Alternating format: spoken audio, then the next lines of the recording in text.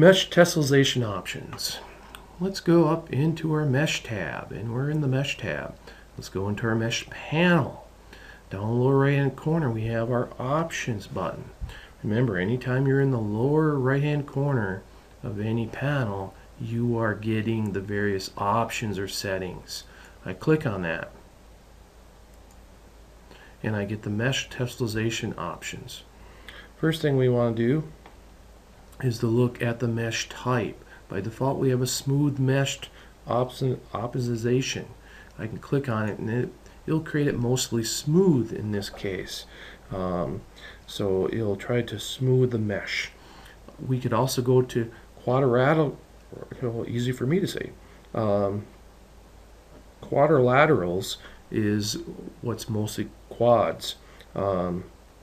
These will make a more of a simplified shape, and even more simplified would be triangles. We just make mostly triangles in our shape.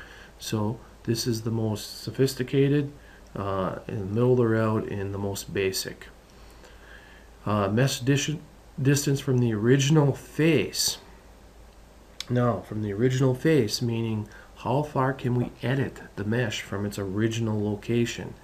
If we don't have it set, then we can actually, it'll go as close to the original mesh as possible.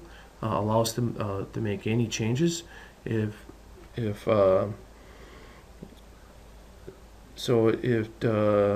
Basically allows us to keep the original shape as close to the object as possible if we set this distance. Maximum angle between new faces.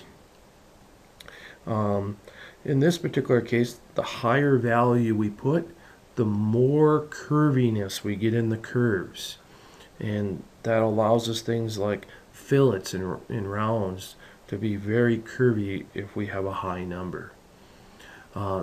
Maximum aspect ratio for new faces.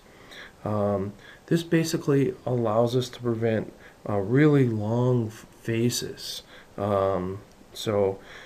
We can say, well, if we want really long faces, we can set this to close to 1. So default is 0, and close to 1 says, hey, it will equal the length of the face length in the object. So essentially the faces won't get really long. Maximum edge length for new faces. This maximum edge length for the new faces is how far away from the original model can we be.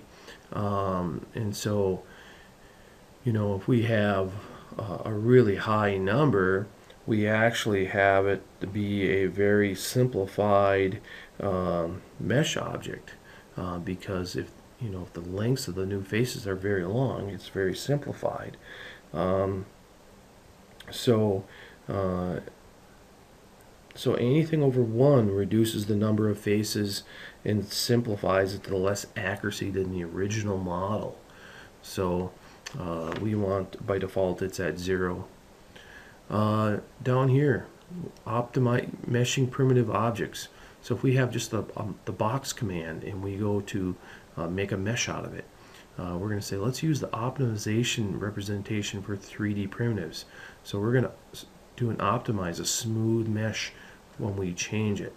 And we can come in here and go to mesh primitives. We can set whatever we want for those values.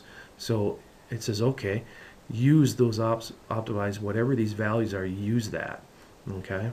And then applying mesh after the tessellation, or smoothing the mesh after the tessellation, we will allow for smoothness to happen after it's tessellated. So we can say, we'll apply a smoothness level. So in other words, we're going to kind of round it off after we're allowed to. So once again, when you got a lot of options in a dialog box, I always say, don't forget to use the help screen. It's right here, it's handy. It gives you all the different options. You can go through and look up anything you want on the fly.